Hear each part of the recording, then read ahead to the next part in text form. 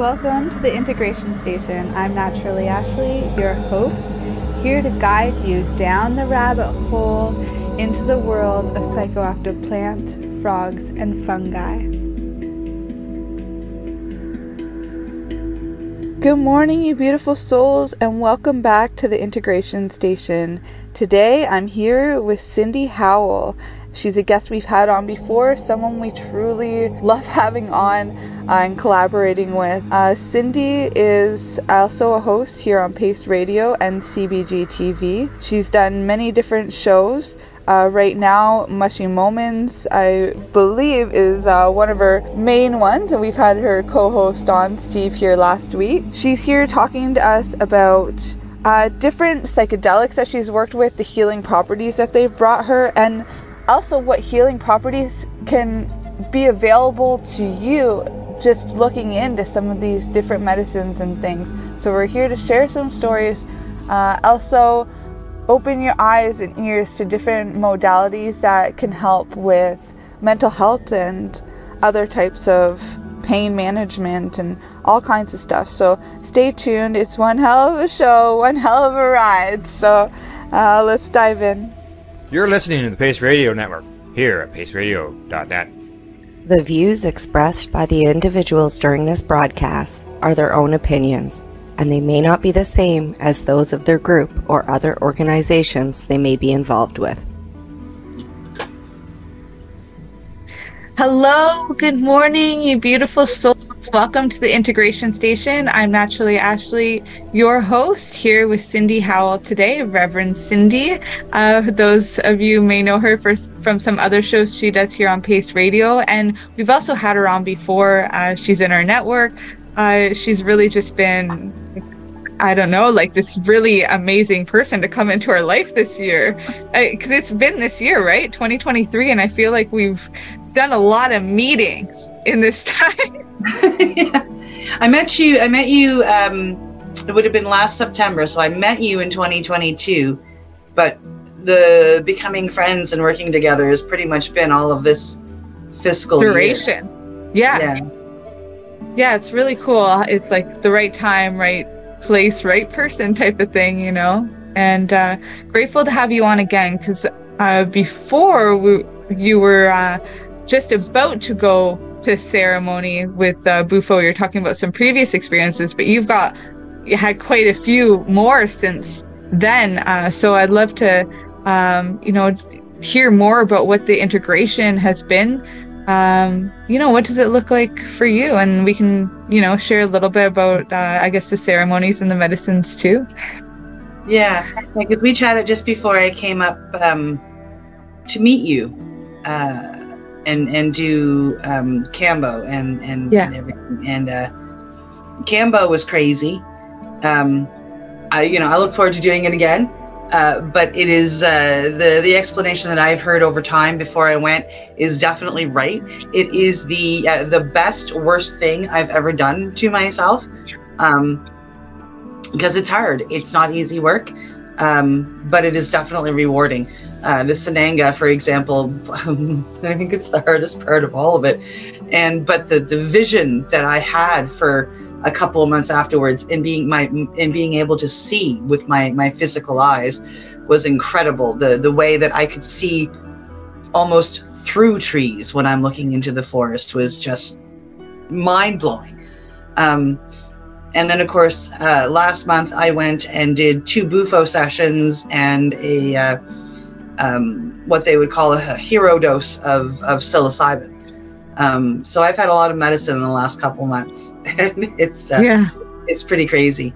And I worked on a lot. I detoxed my body and a lot of inner work with the medicines, and then that comes to integration. Now, I have I did a great job when I was preparing for Cambo. I detoxed myself. I was eating properly, and integration for that I should have continued, and I didn't, and it's affected my life.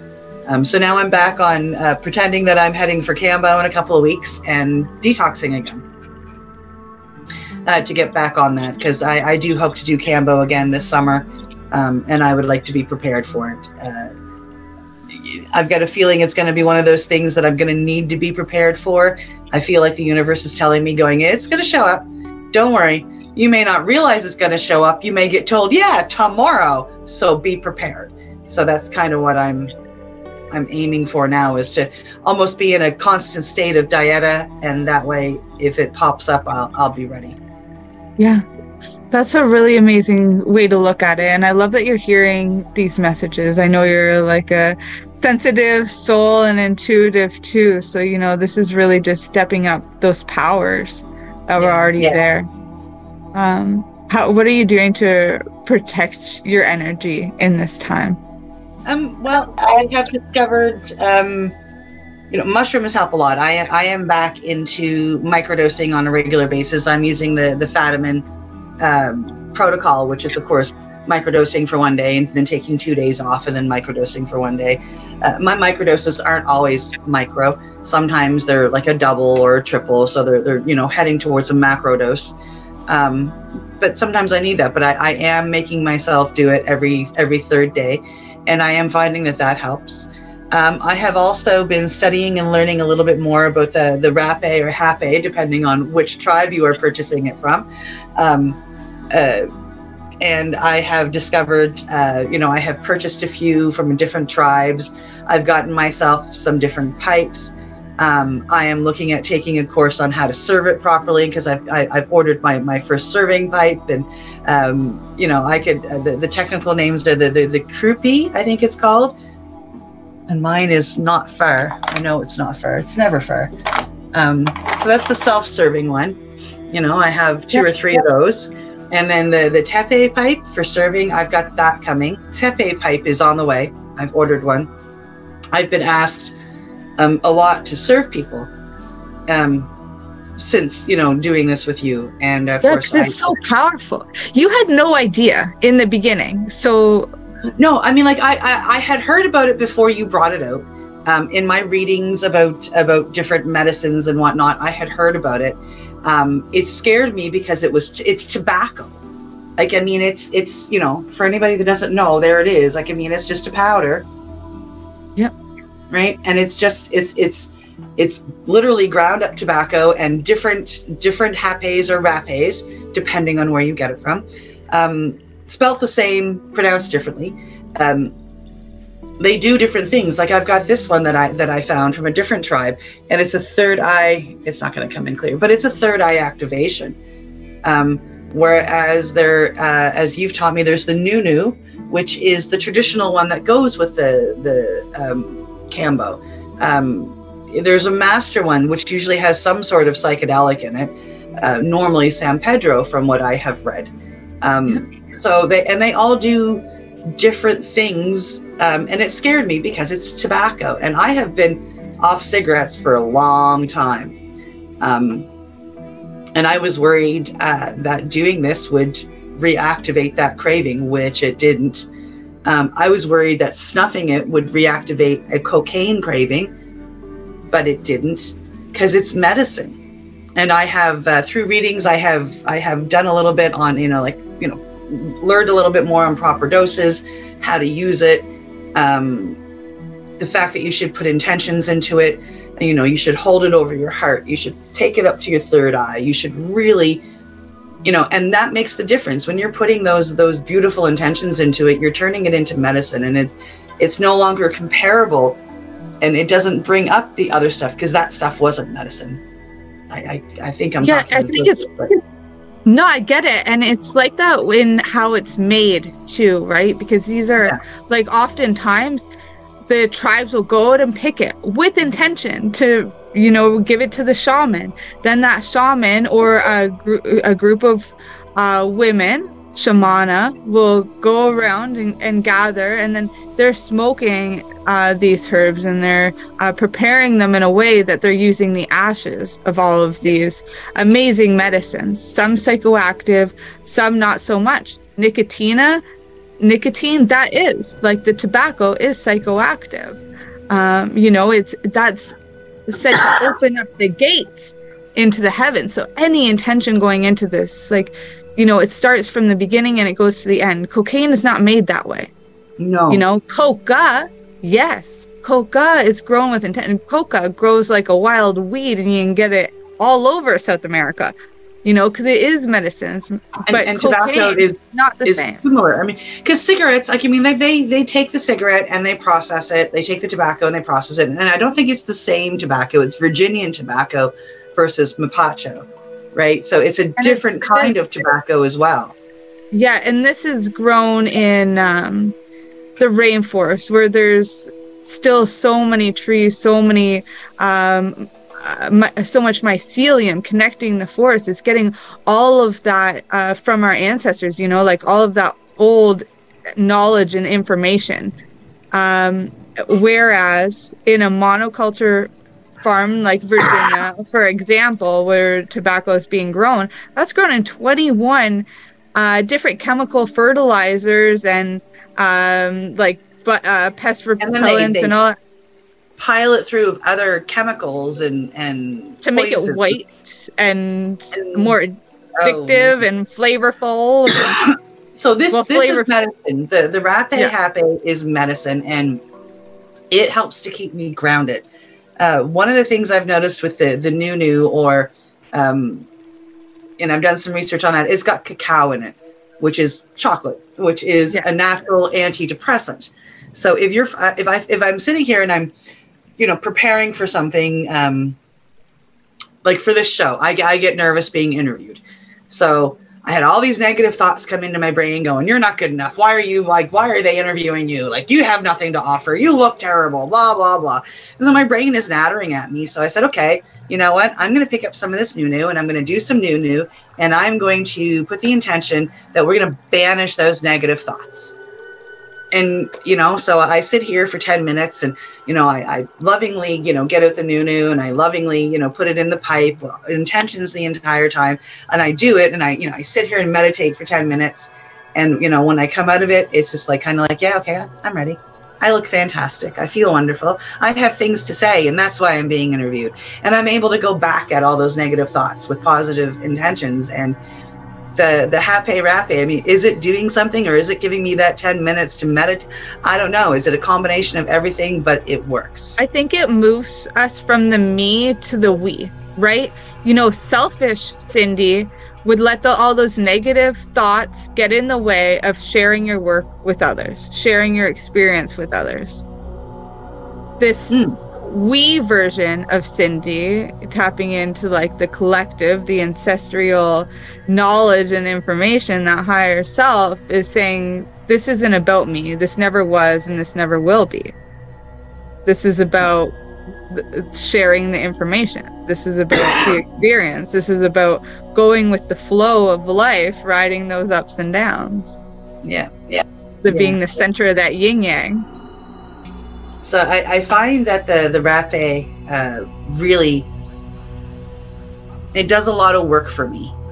And I'm trying now to find a course. I have found a recorded course, but not a course to take on how to serve it properly and how to, like if you're going to have a ceremony, how to run that for somebody and what that involves. I've got my own version in my head, and it works for me. And the few friends that allow me to serve them. And I'm very, very grateful for that. I get to learn a little bit more about ceremony, what I would do every time. And from the little bit I've read, I think I'm doing well. You know, I think I'm doing good 15 minutes. I mean, they come back and I go, wow, I wasn't expecting it to be that powerful. And I'm like, yeah, I know. It's incredible. And, you know, and some of the side benefits is it detoxes your sinuses. It detoxes your pineal gland. You know, if you get it in you and it is going really well, you'll cry. Your nose will run. Like, I mean, like, you are detoxed. I can physically breathe so much better when I'm done a Rapé ceremony. Yeah, sometimes we do it just if we feel congested, if we're spending a lot of time in the city, or if we're spending time around people who may have been sick and we're like feeling a little off. We use it then too for its medicinal benefits in that way. But there are also all these spiritual benefits, which is why it's used in ceremony as well. I've worked with different versions of Rapés, again, working with different tribes. And I remember when we did it together and you were like, whoa, Ashley. And you were like, started saying something. And then you looked at me and you're like, you're still in it. It's like, you know, you really, like, I remember in that moment, like I really was, you know, not in the same reality, you know, and that was a master one. There was, you know, versions of DMT in that, but, it was, it's a very interesting medicine. I wouldn't say that it's ever really the same either, you know, because we're always changing. And I think that adds to it too, to keep our curiosity up, keep us to stay inspired and also in reverence and also humbled by these wonderful teachers. It is. And like I say, like it keeps me grounded. So the microdosing with the psilocybin, the rapé, I find that they're amazing medicines that I use. And of course, cannabis on a daily. Cannabis is more so really for physical pain than anything else, though. Yeah. And that can be done with intention too, you know, like the inhale the good shit, exhale the bullshit. You can write your intentions in it. When you turn your grinder, you can turn one way for positivity, the other way to release the negativity. You know, another thing. And I as well. I've got a pen. I've got a felt tip pen. You really want to get rid of some bad negative juju. You roll your joint, you write the negativity that you want to release on the joint, and then you let it burn into the atmosphere. Yes.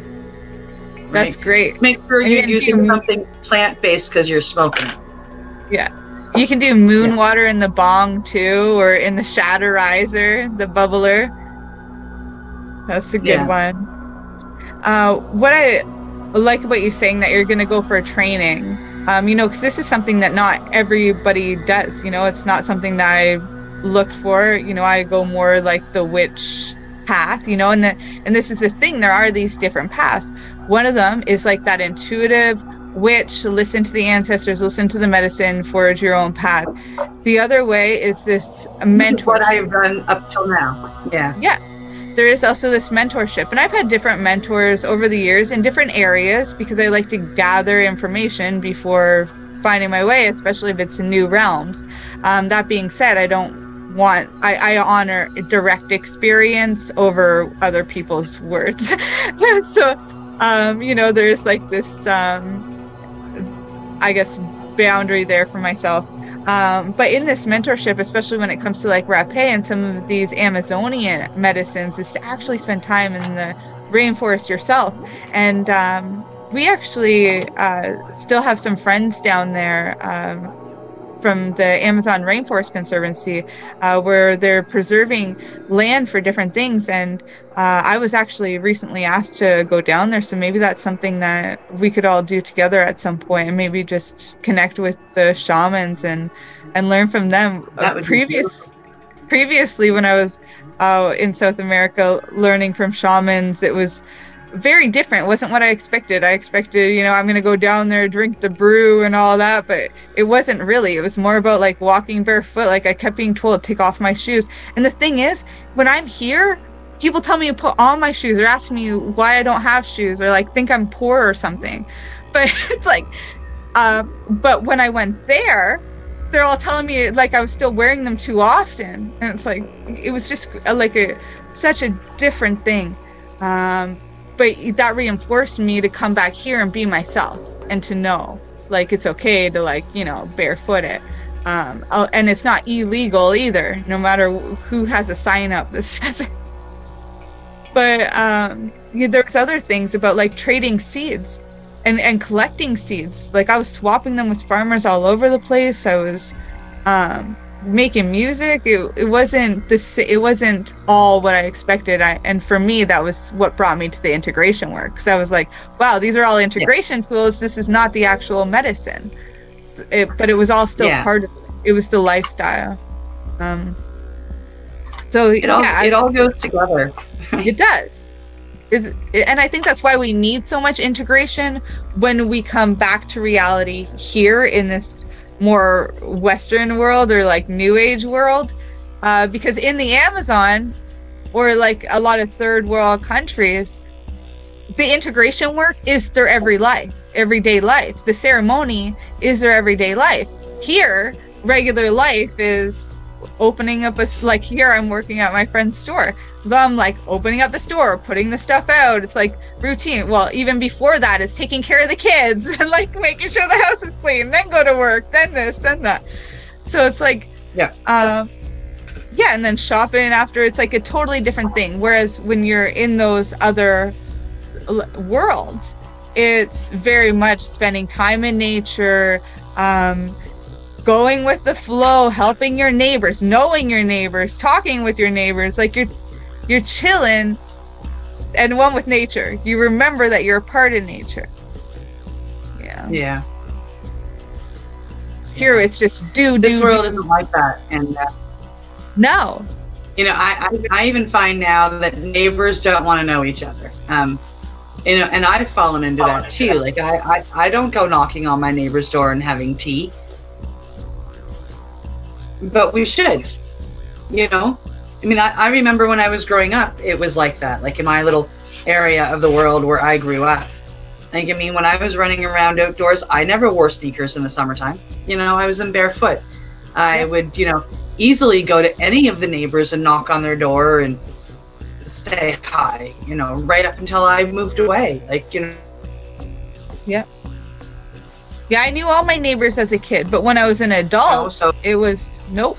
Like, didn't even want to.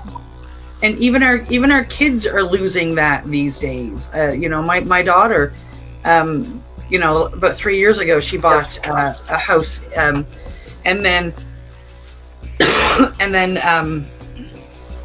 she had a neighbor move in across the road, and they became friends and whatnot. But it was weird. You know, she found it very strange because it's not normal for people anymore to do that. Yeah.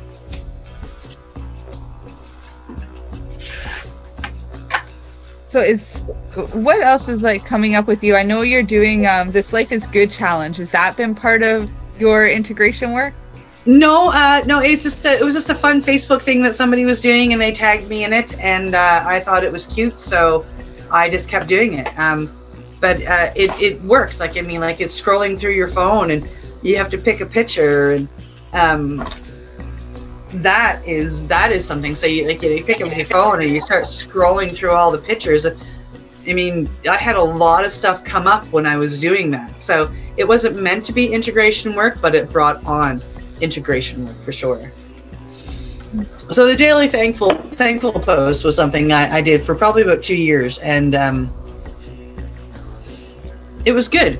And it's another thing that can be an integration tool. Yeah, I did this app on my phone for a while. People send me apps quite often to review them and things. I'm not into it. My phone is so minimalist. Like, there's nothing on it that can distract me, even though like my business comes from there. I still delete some of the Instagram apps and stuff too sometimes. But I was sampling this one, and I kept it as a journal, or it was a journaling app that recorded everything into an Excel document afterwards. You could download it. So I did it for probably about a year, and I used it as a gratitude journal. So I wouldn't put in anything negative. It wasn't this person pissed me off, or I had this. Nothing negative went in it. It was only things I was grateful for, things that made me happy, things that were highlights, things I could be grateful for, like that were successes or brags. And then I was able to just save all the actual data. So I was able to analyze, like, where my mind went was like, okay, what were like the best of all of these? And then I took that and made like an actual routine and a schedule and things like that. But that's me. I go far like that, and I like things organized. I like working with data. That way I can get rid of the drama. Had too much of that growing up, you know? So. Yeah, had enough. Yeah. Oh, I wish I could remember what that was called. I'll link it below if I can. Well, it shouldn't be that hard to find if it's a journaling app. Yeah. I might even see if I can do it now.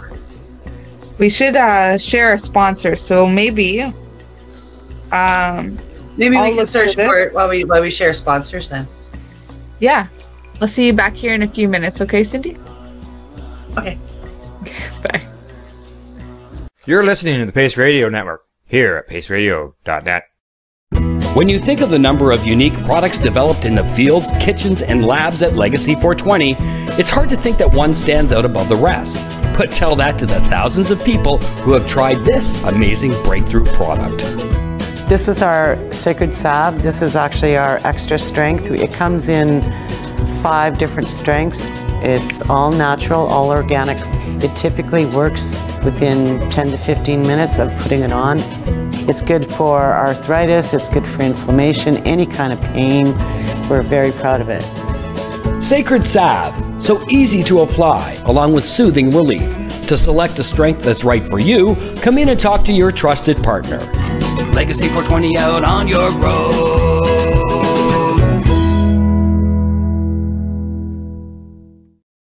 Did you know that the Pace Radio Network isn't just a radio network? That's right, because most, but not all of our programming is now done via video and is then podcasted at paceradio.net. So if you want to watch, yes, watch our programming, you'll find us on the Pace Radio Network's Facebook page, plus the show's own page, and you'll find us live on the network's YouTube channel.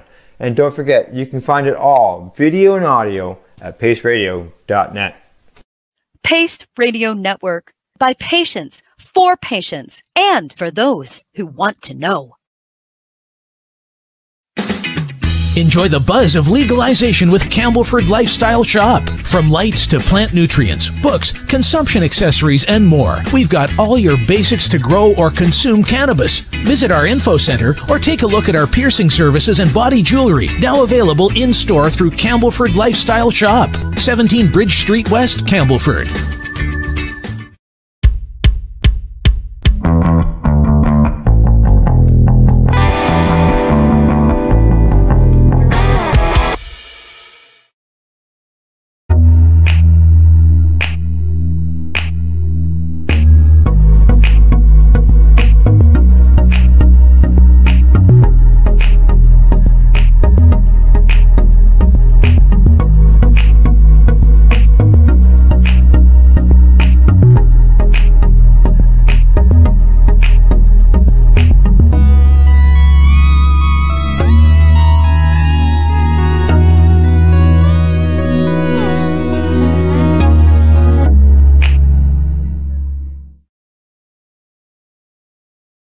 Are you a cannabis content creator?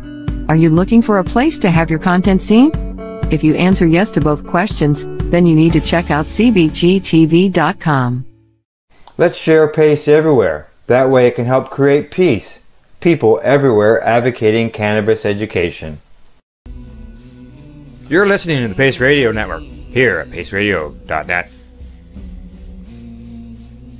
Hello and welcome back to the Integration Station. I'm Naturally Ashley here with Cindy Howell, Reverend Cindy. So we've been talking a little bit about different Amazonian medicines and some integration work. I also wanted to, I guess, bring up some of the stuff that we were just talking about behind the scenes a little bit. We were talking about like some of this conditioning that happens from like childhood about, like Cindy, do you want to like share the story about your grandfather? Yeah, sure. That was inspiring. My grandparents, my dad's parents were ministers, captains in the Salvation Army Church, and very large influences on my life. They weren't your traditional Christians or Catholics. They weren't judgmental. They didn't look down on people. They believed that everybody was born pure, and that is how we, deserve to leave this earth as well. My grandfather ministered to what were considered the hard cases. So he would go to, when they got stationed to a new church, he would go to the closest prison to him, and he would tell them that he wanted to minister the inmates, and they would try and set my grandfather up with the people that were in for a year or two. And he'd be like, no. The hardcore guys that you keep locked away and you're scared to let in with the general population because, they're really bad. That's who I want to minister. They they deserve to be helped and to be saved as well. And the great thing about my grandfather is he would go in and the guards would bring in these quote unquote hard-cased men, and they would bring them in shackles and sit them down, and they would quite literally shackle them to the chair and to the table, so as to protect my grandfather. And my grandfather would say, no, I'm not here for that. I am here to minister with this man, and this man cannot be ministered if he is shackled.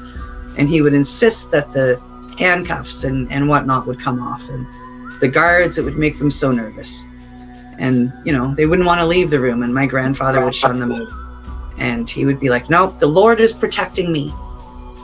And he would work with these men, and not once was my grandfather hurt. Not once, by the way, was my grandfather hurt. And my grandfather would help to save these men spiritually and emotionally, because he truly believed that we're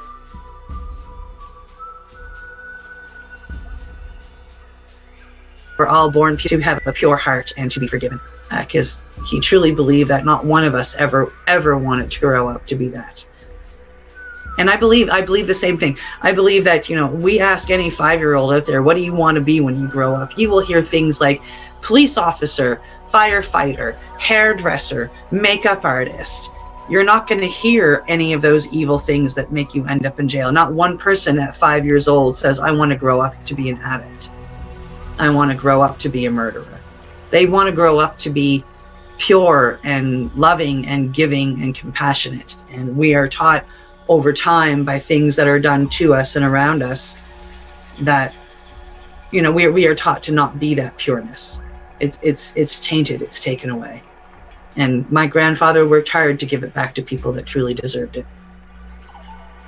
And I think it's so beautiful, because I have that same belief of, nobody's born, like, we're born pure, beautiful souls.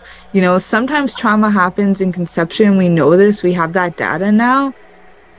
Sometimes it happens through the pregnancy. Sometimes it happens through the actual childbirth. The way that hospitals are very traumatizing. And death is very much the same. We're all given a death sentence, but I feel like, that's kind of it too. But when we can make these beautiful again, I feel we'll all be. We got more company. Actually, grab the keys for me to go on. Oh, good. It's good, yeah. Okay. Yeah. So I guess what I was saying there is, when we can make these parts beautiful again, I think that's where, like, the saving happens. But what your grandfather was doing is kind of the opposite, but still for the same reasons, right? It's like, he was like, let's make right now the time of saving, so that that ending can be better, so that you can rectify, like, what may have happened in childhood or that birthing process. Yeah, another thing that comes up too is, you were talking about, like, wanting to be a firefighter, a policeman, this and that.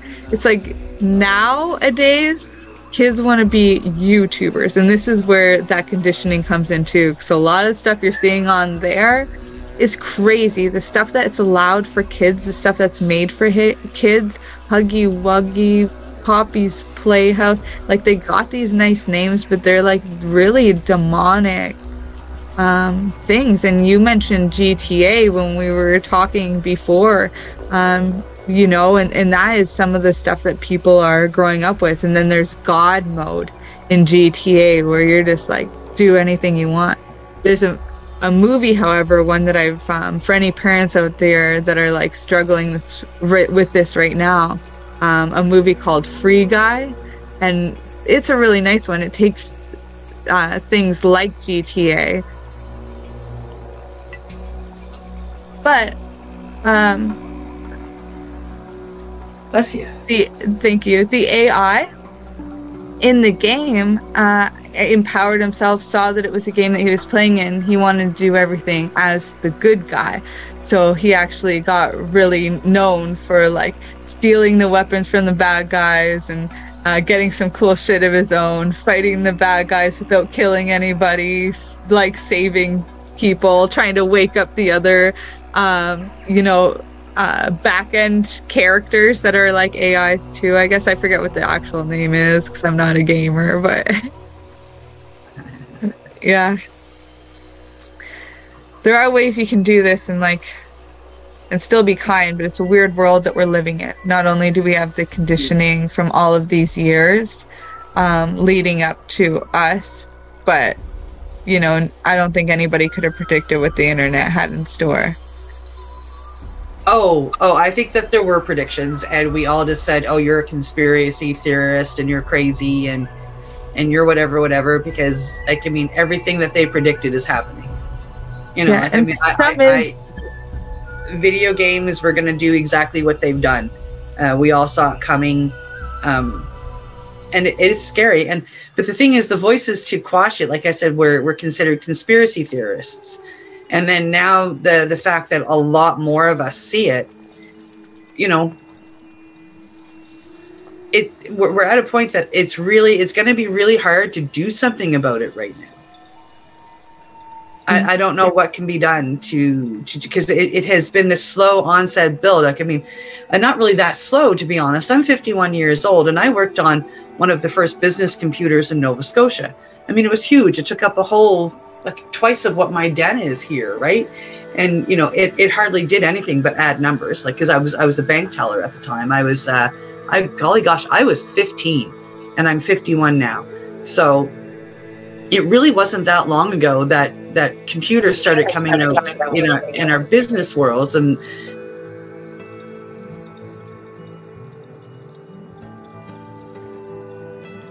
personal computers were coming out, and we had to input games by typing them in and stuff like that. Now most of those games were ping pong games, right? They weren't shooting games. They were ping pong games, But we saw this coming for years. What is this going to do? It's going to end up doing exactly what it does. It's created a generation of video gamers, that's not the generation now that wants to be YouTubers. That's my daughter's generation, your generation. Yeah. There's a lot of that generation that are they're addicted to the video games. It just is what it is. And I've got 20 people easily popping up that are literally, they get home from work and they eat and they get their they get their video games, and they're doing this and they're doing this until they go to bed, and then they get up in the morning. And they go into another dimension. But this is the same thing that psychedelics do, only natural. Right? We're still going to other dimensions, only we're going back to it's like Avatar, right? We're going back and we're plugging into that tree or the mycelium or the plant or the whatever, and we're getting all those downloads from our ancestors, all those breadcrumbs. Whereas what's happening when people are from our ancestors, that's a very important part of what we're doing, from our ancestors. Yeah, not from this man-made world that is sponsored by the people who have the money, who are pushing and saying what it is that they want the games to do. And then the programmers program. And they're good at bringing realities together and making those programs. They're also oftentimes working with microdoses and things like that. Like Rolling Stone magazine did something on that. What's that? Silicon Valley. Most of them were microdosing, and so bringing it together. But the people who are funding these projects, they're not working with the medicine. They have their own corporate agendas or world domination agendas. Like Pinky and the Brain. Yep. It's crazy. So it's and the YouTubers, like the new generation, like you say, you ask kids these days, what do they want to do when they grow up? And I guess I haven't come across it yet, thankfully, but I can easily see how they would want to be YouTubers. Yep. There are people out there making millions of dollars and extremely famous being YouTubers. Yeah, and what does it mean to be a YouTuber today? A lot of it's like this silly, ridiculous stuff. You know, jokes that aren't funny. A lot of it's sexually, like, I don't know. Kids should not even know what any of that is. You know, where's the innocence? You know, it's a lot of it. You're making me think of the Jackass movies, right? They're not necessarily YouTubers, but they are YouTubers. They inspire YouTubers because it's the same sort of thing. I mean, Jackass was a show or a movie, so you had an hour or 2.5 hours long of these silly stunts. Yeah, I loved that, but I didn't do any of that dumb shit. But the kids today are doing that. You know, I could laugh at them and be like, oh, that's some dumb shit. The kids today are watching that kind of stuff and they're like, I need to do this for attention. This is how I'm going to get love. And that's scary. It is. It is.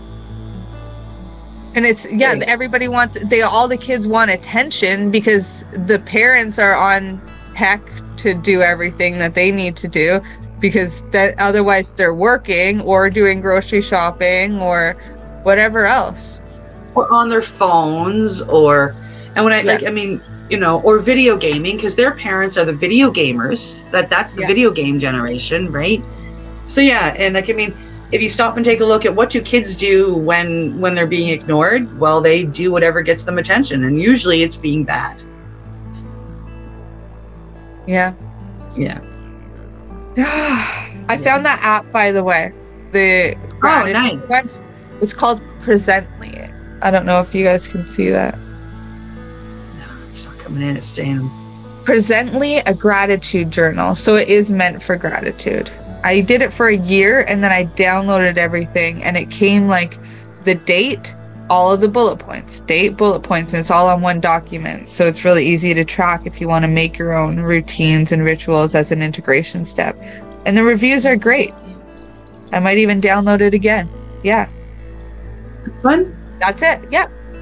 And you can see it when you do it on your phone. I think that's because I have the black background. Oh.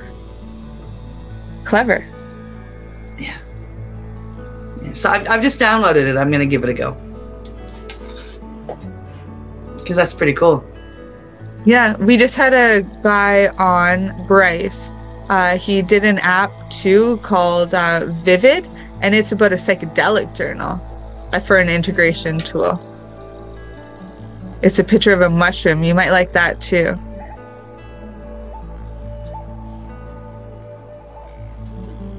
Vivid? Vivid Mind. Or you could write Vivid Psychedelic.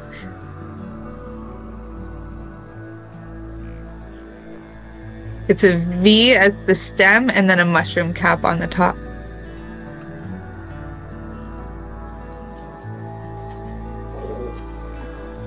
Yes. Cool. What? I have a puppy here trying to get my attention. Come here.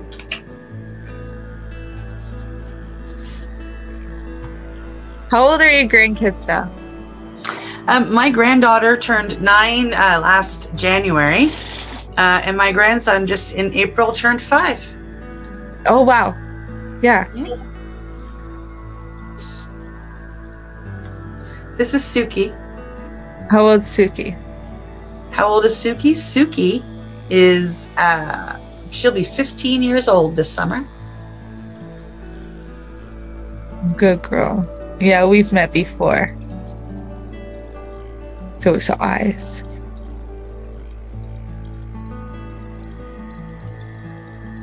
Just a hug. There you go. Hug in. There you go. That makes you happy.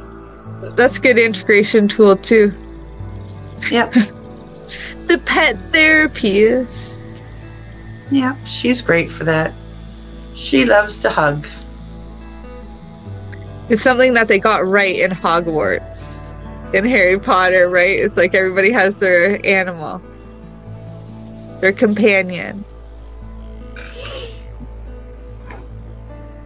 She is one of mine. Aren't you, baby? You're allowed to look at the camera. Don't be shy. People will love you. There you go. Aww. They got the Yoda ears and those big eyes. Oh, cutie. She's the sweetest. Yeah. There you go. Are you happy?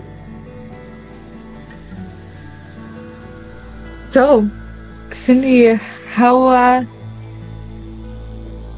yeah, I guess when you were, was it Bufo first or the heroic dose first? Which one? It was Bufo and then heroic and then Bufo? I did Bufo. So I did the actual toad Bufo. So, you know, the medicine that's actually comes from the toads. And then I went and did the heroic dose of psilocybin.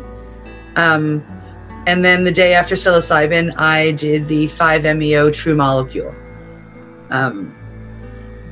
Yeah, so the best way to explain Bufo and 5-MeO is Bufo for me, and if you don't know Iboga, then I'm talking German, but Iboga, when you take the medicine of Iboga, it comes from the root of a plant, right, that's grown in Africa. And they take the Iboga out of the root. But Iboga is made up of a number of different alkalines. The main alkaline in Iboga is ibogaine, and they take that out because it's the one that does all of that work and takes you on a spirit walk. The other ones will work with it, but some people are intolerant to those but can take ibogaine. For me, that's kind of the difference between the Bufo and the 5-MeO, because the 5-MeO is the true molecule. It you know, they take it out of melatonin, actually, from what I can understand. Whereas Bufo is all of the things that come from the frog. You take out the medicine from the frog and you dehydrate it and you vape it. There's no taking out the molecule that just works. If that makes any sense to you. Yeah. And now, what did you, like, what was the difference in your actual experiences? Virtually nothing.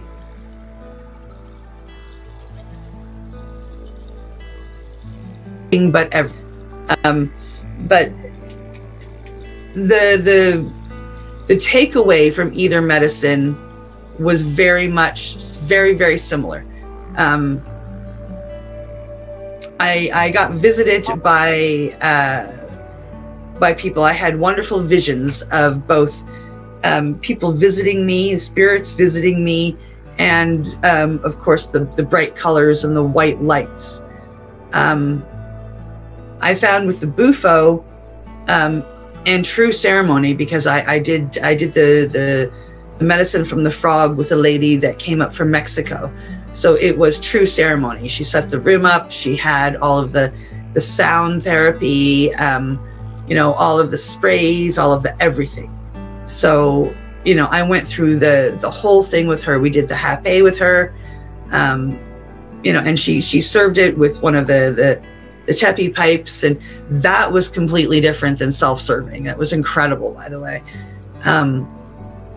So it was, you know, it was incredible that way. And I found as I was coming back at probably about the 15 to 20 minute mark, I thought, you know, okay, my feet are touching down. I'm coming back. I've got a death grip on my buddy. Like literally, I've got his hand so tight that he can't get away. Like he can't get his hand out of my hand. Like I've got the death grip on him. Not for anything negative, but for me, for grounding. You know, and then the lady that was serving me, like I say, as I'm coming back down, I swear to God, my feet are back in my body. I'm kind of sitting down. I'm getting ready, prepared for, like, to lay back, and I'll let go of my friend's hand. And then the lady who's serving me, she gets her drum and she comes along with a chant, and she chants and she plays the drum around my head, and I'm gone again. I was unbelievably floored. Like, I mean, like, it's just like, holy shit, I'm going again. Well, here I go. Sorry, my friend, but I'm keeping the death grip. And I was gone again. And I had more visions and more soaring. And it was just unbelievably incredible. With the pure molecule that I did a week later, I did it in a different way, because up to that point, I had vaped it, and only vaped it. With the pure molecule, one of the other ways that they teach you to do it is you snuff it. But you snuff it right into the septum, not up, just like kind of sideways. So it goes in here. Then you hold it in and you lay back. And instead of like normally with Bufo, you inhale and you're gone. Like 1 second you're sober, and the next second you're journeying. Like when you are exhaling, you're gone. Like that's the way that medicine works. When you snuff it, and there's a proper word for it, and I can't remember, I apologize. But when you snuff it, it takes up to 15 to 20 minutes to fully onset.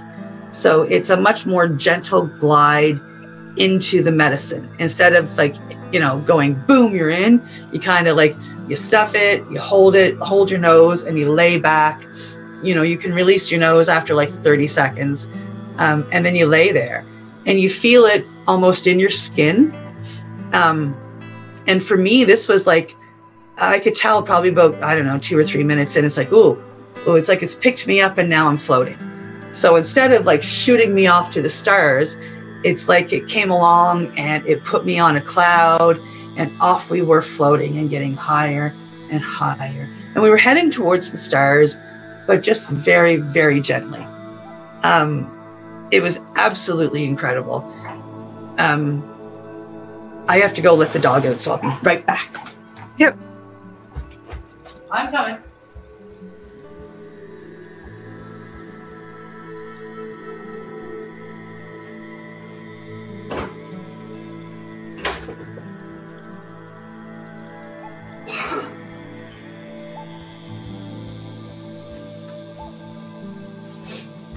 I'm glad that you can edit that.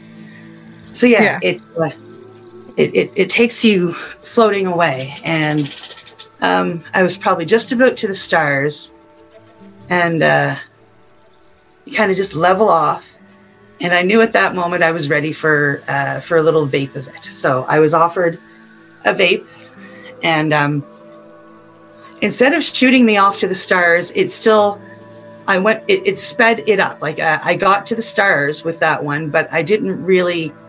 It wasn't like the first number of times I had vaped DMT, 5-MeO, that is. It was a slingshot.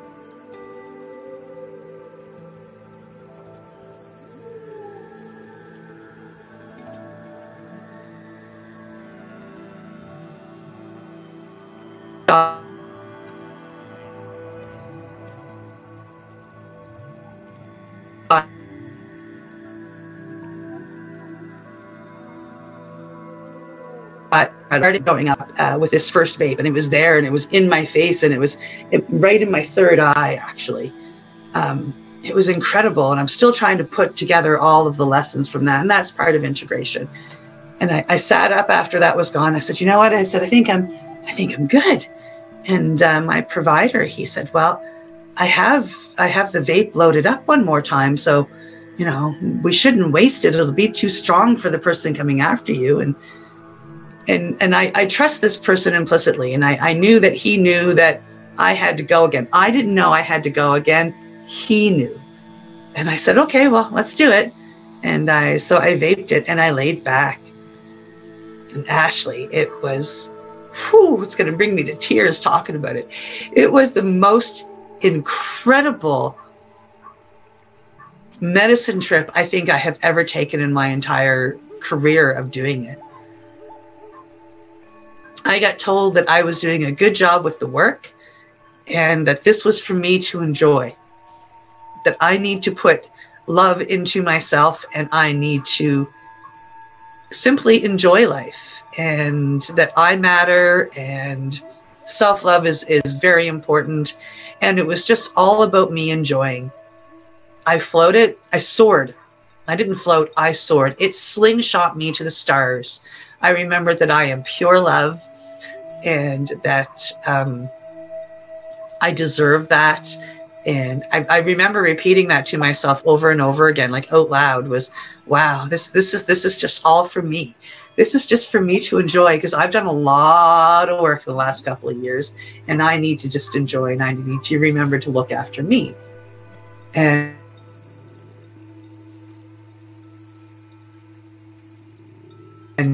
the people that were showing up, they were there, but they were on the wings. And I kept inviting them in, and the medicine said, no, this is about you, purely about you. So they can be here and they can observe, but this is, girl, this is you. And so I went with it. It was absolutely incredible.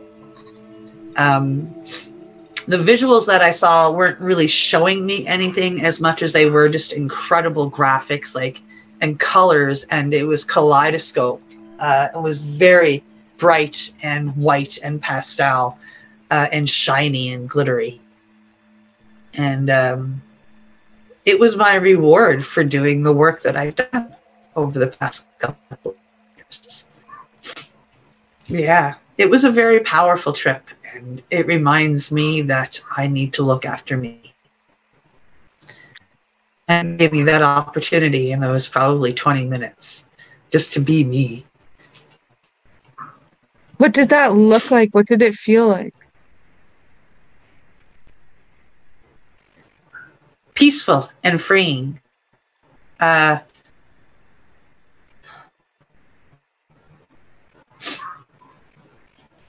am no longer shy about my medicines. I carry my Hape with me everywhere. I even carried it home on the plane. I took it through security with my pipe and everything. And the computer flagged it, which was a funny thing. So when I'm coming home from Vancouver and I'm going through it, the computer flagged it. And the gentleman that went through my bag, he pulled it out and he looked at it. He goes, "Is this Hape, ma'am?" And I'm like, yes, it is. What an amazing medicine. And he put it back in my bag and off I went. And that was really cool too. That's so good to know. It was really cool. So there's more self-love going on. I am doing a detox of my personal space. My spare room is full of stuff I'm going to sell or give away already, and I'm only about 1/10 through things. And I'm just making room for the love and medicine, really.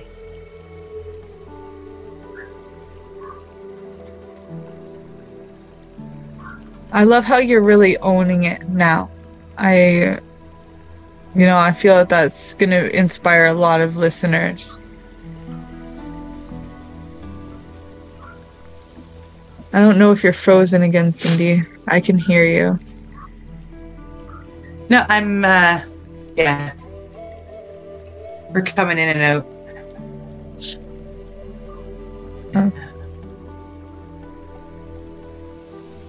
So, you've got a big trip coming up too, right? Gonna go back to BC to get a van. This is one of the reasons for downsizing too. Yeah. When I was in BC, I bought myself a Volkswagen Westphalia, and in July I'm heading out to pick it up and drive across Canada. It's exciting. We'll see you there. Yeah. Yeah, it'll be fun. How many times have you gone to BC so far this year alone? This year? Just once. Oh, okay. This year. I feel like it would have been like 3 times or something, but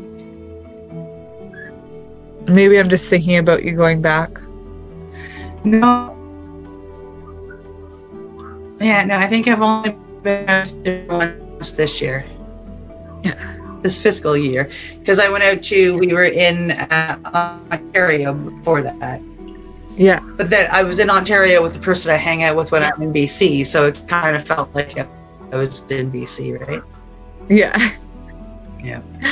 But I'm going out in July to get my van, and then I am one of the reasons I'm going to sell a bunch of stuff off is because I want to go back in November for the Plant Spirit Medicine Conference. You know, anybody that is into mushrooms at all, one of their heroes or idols is undeniably Paul Stamets. So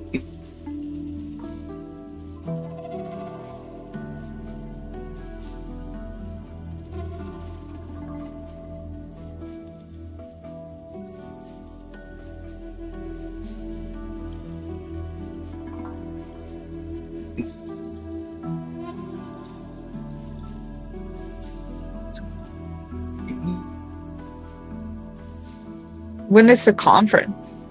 The plant medicine, let me see.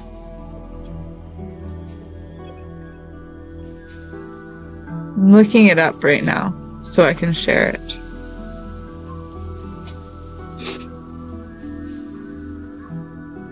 Plant medicine conference. Plant Spirit Medicine. Yeah, Spirit Plant Medicine Conference. Vancouver, BC. We know somebody who's going to have a booth there too. Who's that? Steve. Steve's going to have a booth at it. Sweet. He deserves to be there. November. Yeah, so Paul Stamets is one of the presenters. I got to go let the dog in. Yeah. Yeah, we've got Paul Stamets, Dr. Pam, Chief Ruben George, Dr. Don D. Davis, Flavio Santi, Dr. Felder. Who else have we got? Yeah, this is an exciting lineup. You can say 50% on tickets right now, so I guess they have like an early bird special.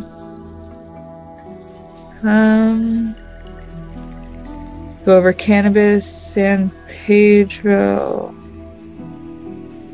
There he is. Dennis McKenna, Gabor Monte. I was like, there's got to be more.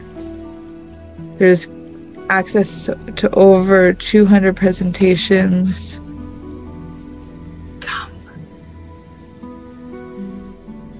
12th annual.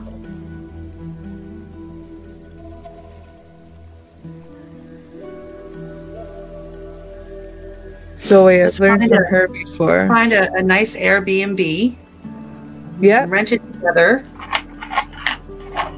Bring your kid if you want. You know, all that jazz. Yeah, do they let you bring kids? One of the reasons I hold out on things like this, because I like bringing them everywhere. If you can't be a part of it, then I normally sit it out. Because I've got plenty of time where he'll be old and like not want to go to things, or you know, where I won't, you know, want to bring him, I guess. But when he's older, I'm trying to.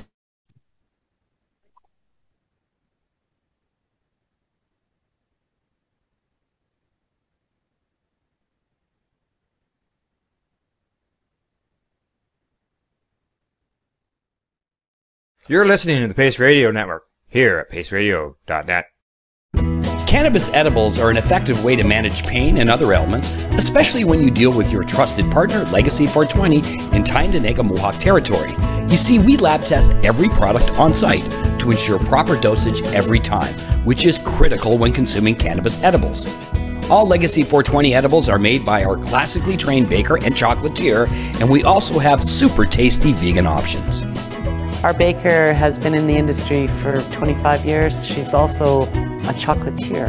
Everything from savory to sweet, your chocolate bars, brownies, butter tarts, you name it, we make it. Talk to our knowledgeable Cannatex about our incredible variety available. Give your trusted partners a call. Legacy 420 out on your road.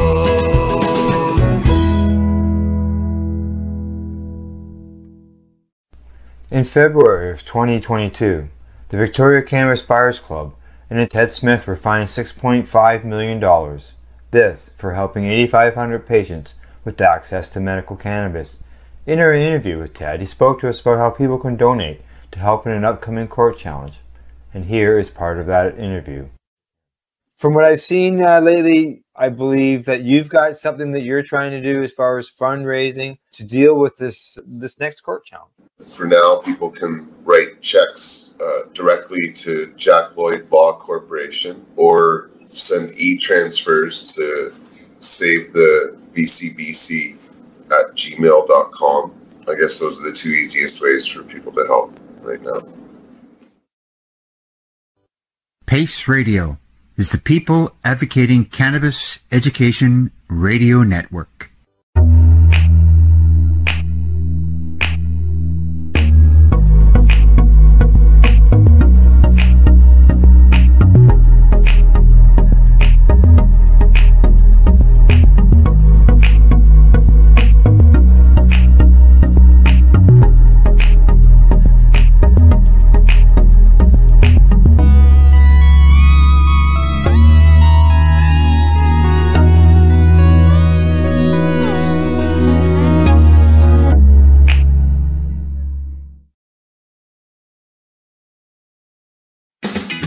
Enjoy the buzz of legalization with Campbellford Lifestyle Shop. From lights to plant nutrients, books, consumption accessories, and more, we've got all your basics to grow or consume cannabis. Visit our info center or take a look at our piercing services and body jewelry, now available in-store through Campbellford Lifestyle Shop, 17 Bridge Street West, Campbellford. We are people advocating cannabis education here at paceradio.net. Welcome back to the Integration Station, you beautiful souls. Sorry for that interruption there. I thought I'd just squeeze in the sponsors while we could. Being in a store, not my regular office, still trying to work out the internet situation. But I think we got it good now. And while on this break, it's a good thing that we took it because some great news came through for Cindy, and I'm going to let her share it with you because this has been a long time coming, and I'd love if you wanted to share that whole journey leading up to it, because there was quite a bit of anticipation and quite a bit of asking to be in that exact same situation that you just got the email confirmation of now. Yeah, well, it's working with this particular practitioner has been, there's somebody here visiting me because I just keep getting a bright light from over here. It's been happening all morning, like this huge bright white light. It's distracting me. I apologize. I've been since my first Iboga journey, I have been heading this way. There has been they are the people that told me that Cambo would probably be a good medicine and be a good fit for me. And they were right, like it did me a lot of good. And they suggested this Rama lady. She's one of the first practitioners in Canada. She's been doing this for a long, long time. And I've been wanting to work with her for a long, long time since then. So 2 years now. And she was one of the first people that I reached out to, and my email never reached her. And I ended up working with you, which was absolutely fantastic, and the way it was meant to go. And then after working with you, I did some research on what it takes to become a Cambo supplier, server. And, one of the things that you need to do is practice the medicine under a bunch of different people. So I once again reached out to Roma. And on commercial break, my email came back from her welcoming me to work with her near the end of July. So I am just unbelievably excited to be doing this. It's kind of like the next step. We talked earlier in the show about how I was putting myself back on the dieta and I was going to stay there because you never know when it was going to pop up. and then commercial break, it pops up. And there it is. So I'm really, really excited. When I go out, I am going to work with her, and then I'm going to take a couple of days to integrate and relax. And then I'm going to do a hero dose of psilocybin, and then take a couple of days to relax and integrate. And then I'm going to follow that up with some DMT, 5-MeO DMT. because it always seems to be a formula that works for me. Do a whole bunch of work with a heavy duty spirit walk psychedelic, and then you get some beautiful DMT that gets to show you love. And DMT has always been that for me. I mean, from the first vape where it wrapped me literally in a weighted blanket of love, to my last vape where it said, no, you deserve self-love. It's there for me. So now I get to go out and I get to do this week-long, beautiful, self-made retreat. And I get to detox with the sacred medicine of Kambo, as well as Sananga and Rapé. I get to continue by doing a deep dive into myself and some healing walks with psilocybin. And then I get to bring it all together with a beautiful ceremony with some 5-MeO. And I am just, it's going to be a beautiful summer. Yeah.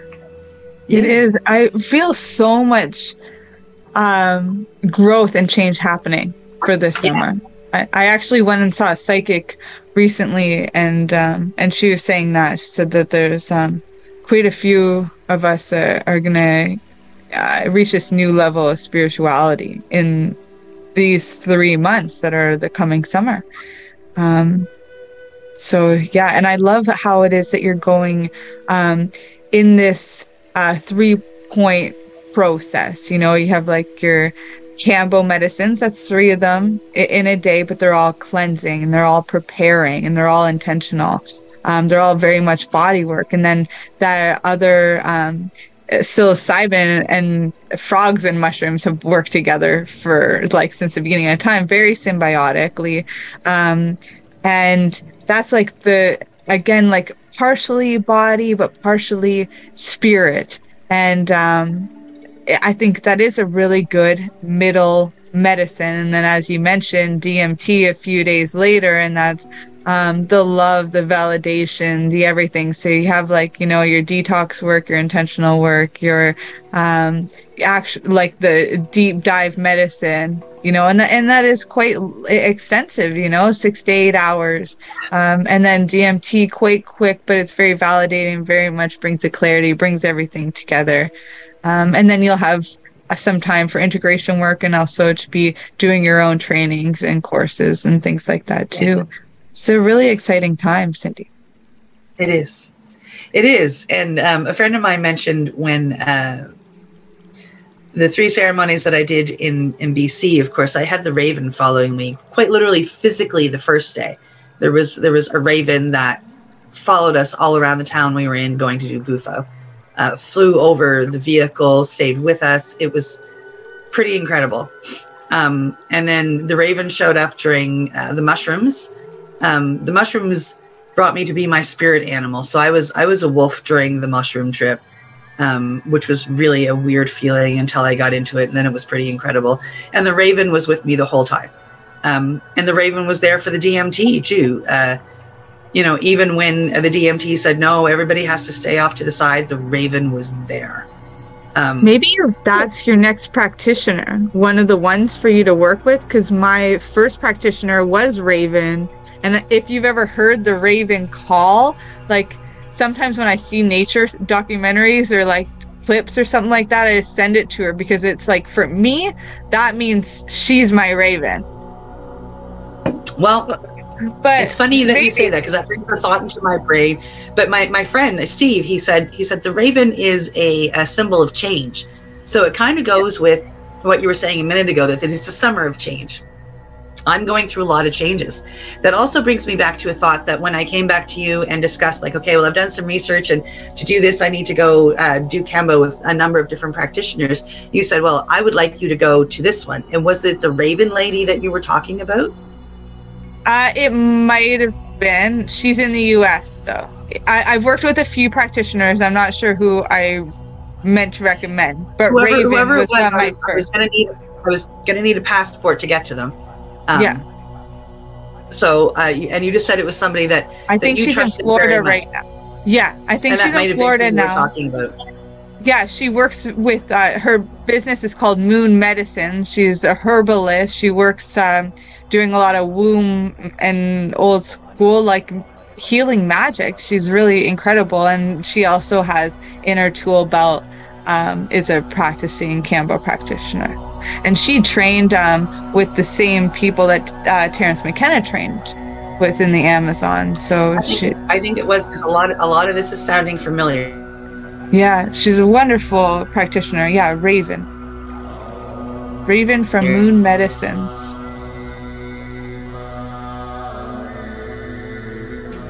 That might be in Florida in the cold months or somewhere south.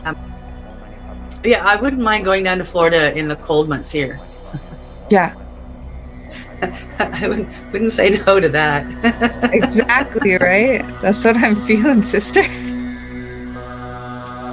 Yeah. And a few days ago, I saw a raven as I was driving, dancing with its two young in the sky. Wow. That was pretty incredible too. Yeah. Yeah, so the raven has been very prevalent in my last set of journeys and in my life since then. It's been pretty crazy. Yeah, and so the wolf too. Yeah, do you ever look into druidry or what different animal symbols mean for yourself? No. When I was told that my spirit animal was a wolf, it was during Iboga, and it was during my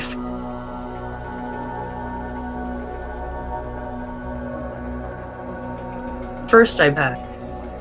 And my mom was very present, and her ancestors were very present. My mom was Cree, and so it was very, very indigenous Canadian. It was crazy.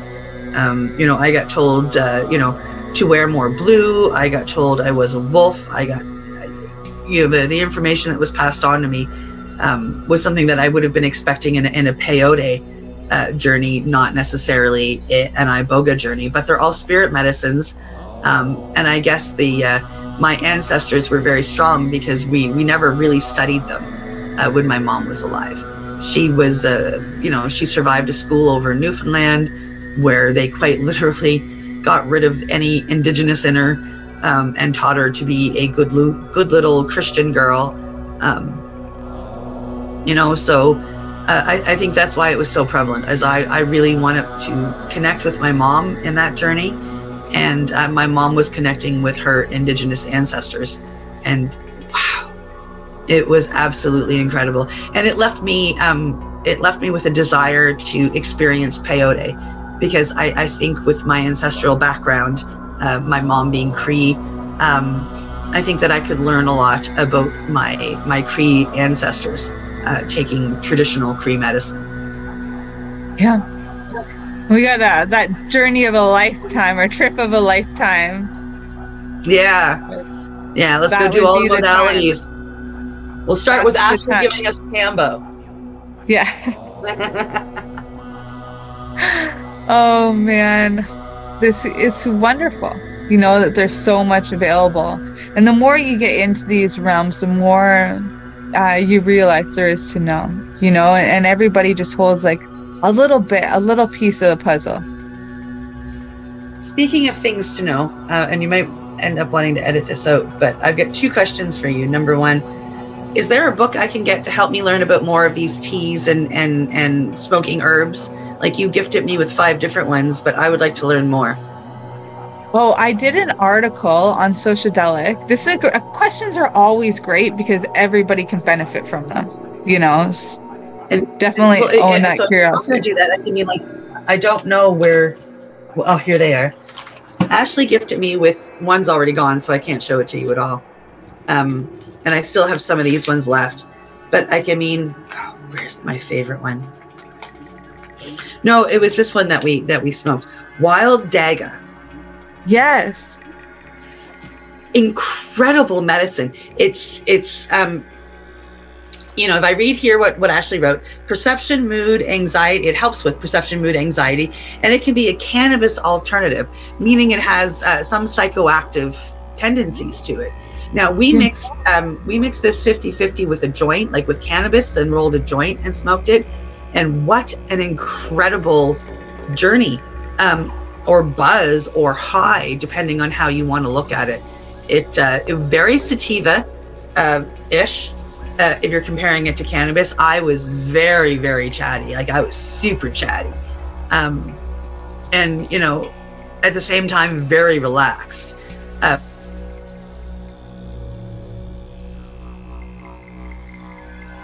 What an thrilling medicine. Like, so I want to learn more about this stuff. And I also want to learn where to get more of this stuff. I went searching for the other one that we talked about, and he's all out, sadly. So, but I am purchasing a book through him. The Amanita guide?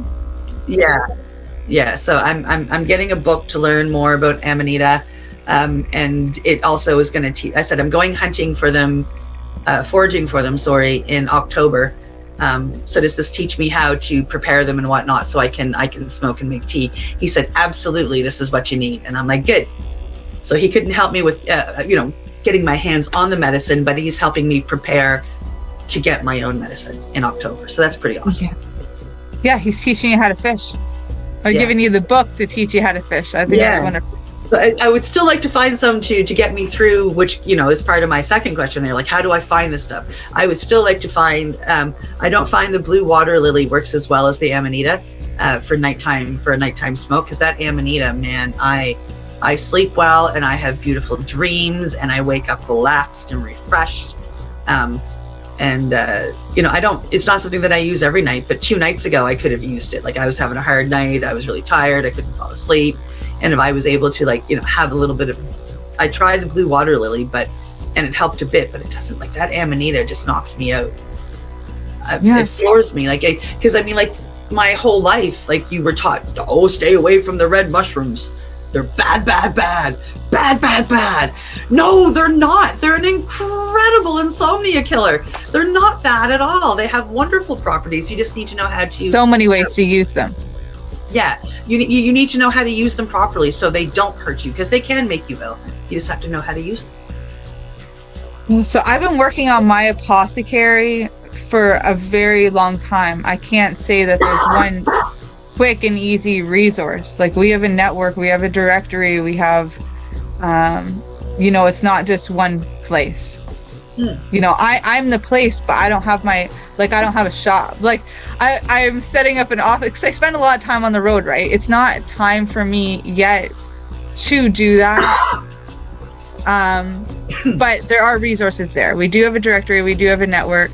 Right now, this is what I do, and this works with my life. One day I'll find a home and I'll be that one person, but it's not yet. And that's okay. There's different, we go to different tribes. We grow stuff in our garden. We have other psychedelic gardens where we exchange stuff. In our network, you can find that psychedelic garden.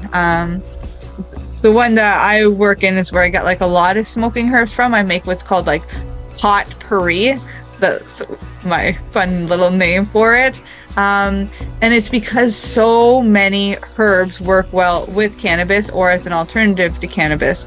Some of the psychoactive ones, like I provided you, wild daga, that's from Africa, and that is an alternative to cannabis. You do get high off of it, more like a sativa, as mentioned. It's also considered or called lion's tail. So I like to come back to the symbology around the animal druidry there. Like, what is a lion? A lion is ferocious. A lioness, it's it feels kind of hairy. It's much reminds me when you're rolling it, like mullein, which is one of the herbs that we have in our garden and grows wild all over Ontario and Canada. It's a great medicine, and it was also considered cowboy tobacco because that's what they would smoke, not actual tobacco. That didn't come until later. So this was the already native version of it. Mullein is great. The wild daga, that's their version of it, and it is psychoactive, and that's what you'll find across seas in parts of Africa. The Amanita muscaria, it grows all over the world. a lot of, well, mushrooms in general do, but there's like over 144 different types of psychoactive mushrooms, more when you that are being found, like the stamets mushroom, and like there's so many that are available that we wouldn't even know. It's just about finding the people who are picking them. In our network, you can find people in Alaska that some work with them, some just harvest them for others because it's there in their own backyard and they know that it's powerful medicine. So there are a lot of resources out there. It's just finding them, you know, and asking questions and staying curious and finding these opportunities to go out and forage. I did write an article for Psychedelic. You guys can find it, and that's on 30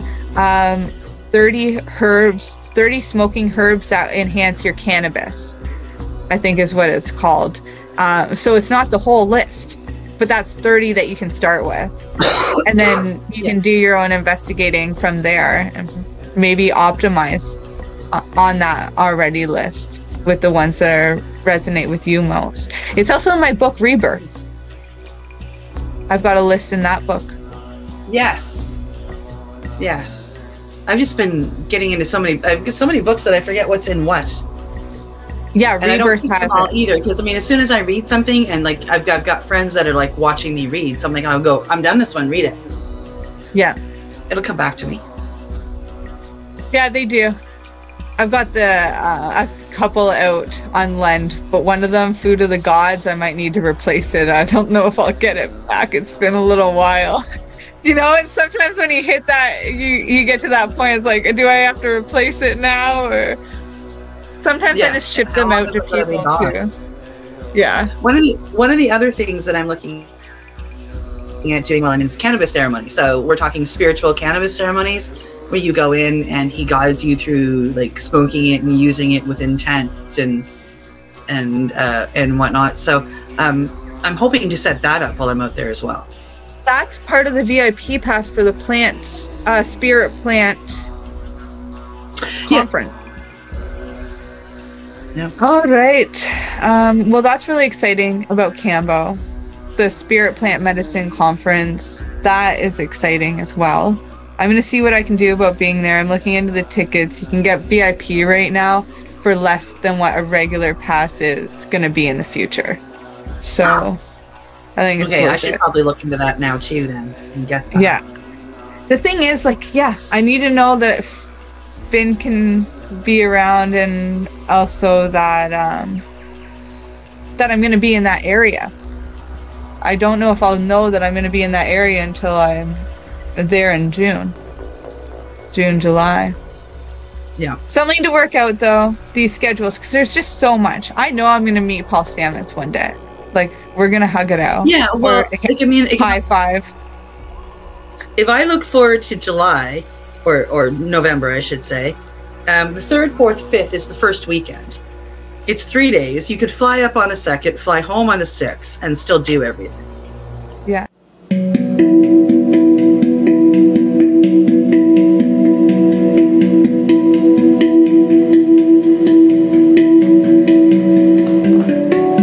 You're listening to the Pace Radio Network, here at paceradio.net.